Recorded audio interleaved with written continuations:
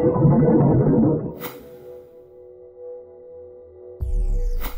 larger squad name, mate, and a few changes in there. We've seen Darcy come up to the senior list and Rory get named. Who are we likely to... Rory's emergency? Yeah, okay. Oh, sorry. Yeah, he's emergency at this stage. Yeah, so the Darcy will play. Archie, Harbrow, I just can't remember my name, I need to change, but the guys that are in, Took Miller, one, and trying to remember, fifth, we had 5 changes. I remember, Fiorini will play. So is Archie a gamble?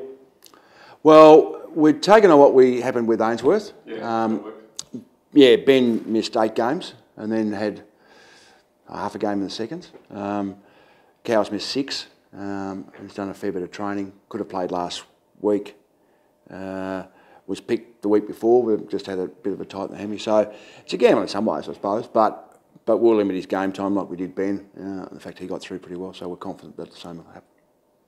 I guess a few of those, most of your changes have been forced, but you brought in a few of those guys are known for their defensive pressure. Is that like a McPherson and a Miller and a Archie to a slightly lesser extent? But is that like a...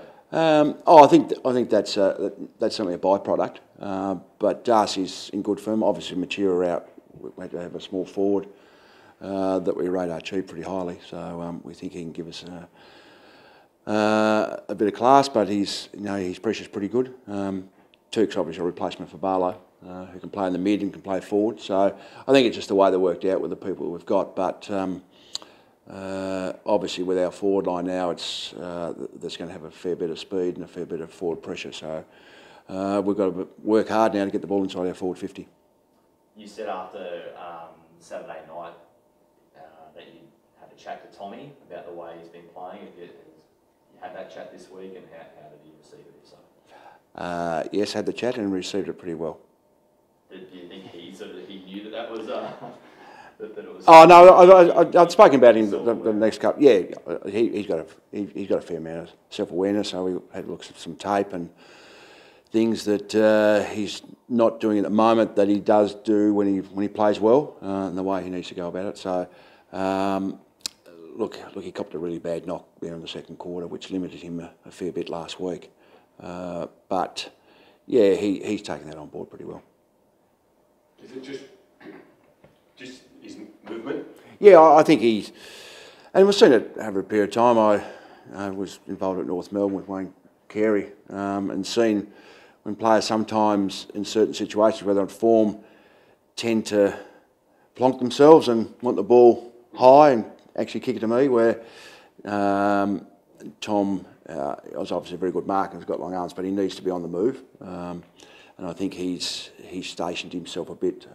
And last week wasn't a great game for forwards, with a little bit slippery with the rain and etc. So, but there were some examples there where Tom could have actually got on his bike and moved around. And I think that's been a pattern probably for 3 of the last 4 weeks. So now that he's aware of it, really, I think he was aware of it, but probably hadn't done anything about it. So hopefully that he can start to turn the corner. Does he play into a personal duel with like wanting to win a strength battle, or the thing is he was running under the footy a few weeks ago, which so sometimes maybe timing. Yeah, I think it was timing initially. I think, and then he's certainly some players get into that strength battle, and seen some exceptional players. I remember when I was at North, as I said, with Wayne Carey, is probably the best forward there's been. At times that he wanted to win the strength battle if he wasn't playing well, where he had a really good athletic ability to move around, and I think players do fall into that trap at times. I've seen Plugger do it, I've seen Dunstall do it, and it's marvellous what games the mind can play on you at certain times. So Tom's still only young, so I think it's just part of his learning curve. Does he take on? Well, he's captain. But he takes on a lot of responsibility personally, doesn't he, for the fortunes of the side? Yeah, and I think most leaders do. Most good leaders do. Stephen does as well. So, yeah, I think I've spoken to him about that, really just to get his form right first. That's his main thing. So, he can lead by his actions. I think he obviously wants to get around his teammates and help them at the same time, which is easy to do when you're playing well. What about Gaz? It's all about Gaz this week. Yeah, it's all about the great man. Yeah, so it's interesting, some stats. I mean, everyone knows how great a player he's been, and not that you look at ranking points or all that sort of stuff, but Champion Data came out with a paper this week that his average for a period from 2010 to 14, his worst 40 games was still 2.2% higher than everyone else's best period of 40 games. Like, it was just phenomenal, some of the stuff that's come out, the level that he's been able to play at for so long.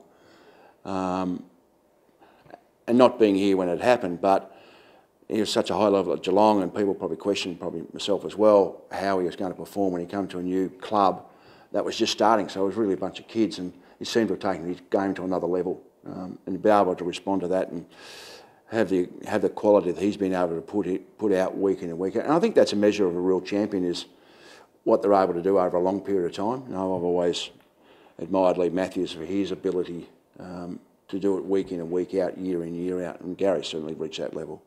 Do you think it took him coming to a weaker club just because football's easier in a good side? Chris Judd did the same thing. He changed the way he played footy, and probably became a more complete footballer at Carlton, even though he was banged up, but certainly more inside.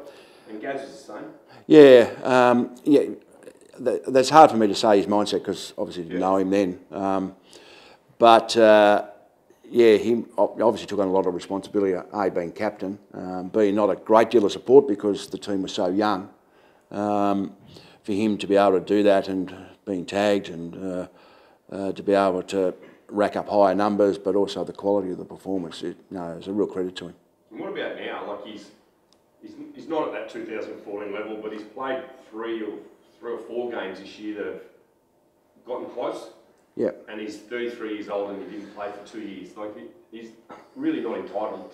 No, he's not, and I think that's a mark of him as well. Like, he's 33. He's not going to have 22 great games like he did for a 5 or 6 year period, because age is going to be the barrier there. There's no doubt, and how he pulls up, and he probably takes a bit more time to recover.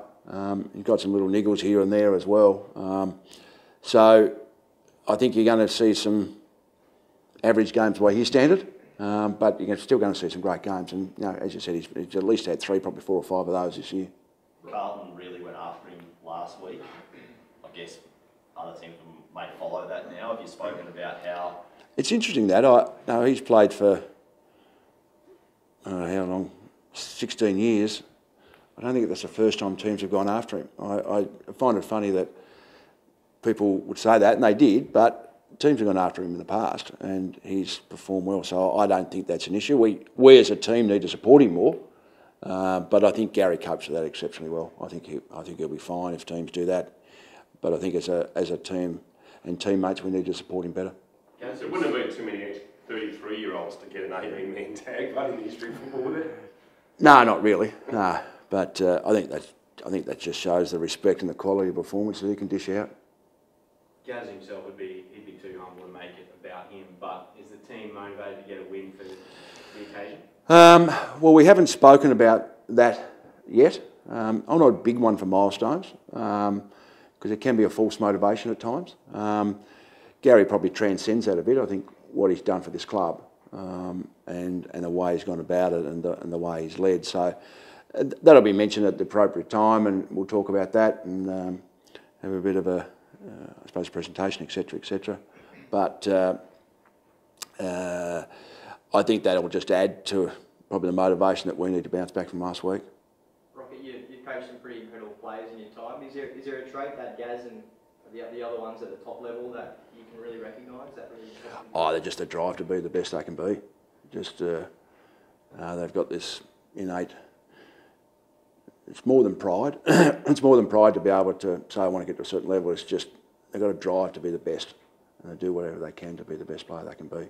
So they've got that real hunger And everyone looks at the best players saying, well, there's no stress on them, there's, they've just got talent, but there's probably more stress on them. I never understood that until I started coaching Sydney. You just think the best players, they know what to do, they'll be fine, but the pressure they put on themselves, insecurities at times that they've got because they've got such a high level, it's different to us mere mortals. So yeah, that's, and I think Gary's in that situation where he just strives. He's so competitive, but strives to be the best player he can be. This week and finalised, are you expecting the dominoes to fall pretty quickly in regards to the players that you have off contract at the end of the year? Or? Just the one? Yeah, just the one.